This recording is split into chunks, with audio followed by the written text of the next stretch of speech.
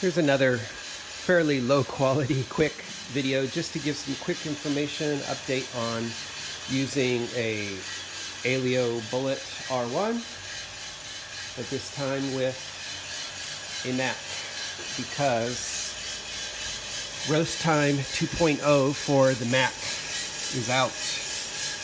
And what we had before this is a beta release that was both unattractive in the interface and lacking some features in terms of compared to the PC version, and it was also unstable and would crap out at in my experience, about 8 minutes of logging, and then the roast would crap out. So this is, I started this roast 4 minutes 20 seconds ago.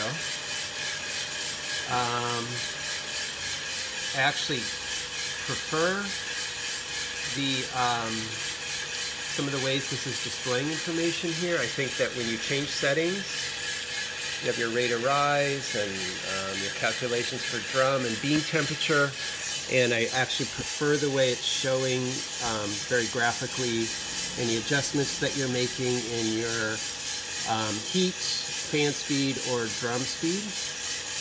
Those, of course, are recorded over here, reflected here. That's our drum speed 5.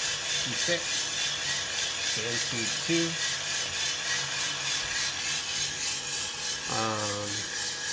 2. Yeah, I think they did a great job, just both ease of use. The UI is really nice. You can change this from a dark to light colored UI if you want, and has all the features of the PC version in terms of logging in what type of coffee, recording roasts, and replaying your roast automatically. So, yeah, very good improvement, and I think a lot of people who were interested in Bullet wanted to know if they could use a Mac. One thing you definitely want is a high quality cable. So I have my USB-C on this version, going directly into the micro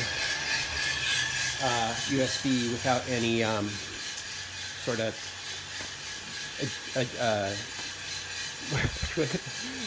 whatever you call those things, just a cable going directly in, no adjustments, no little widgets.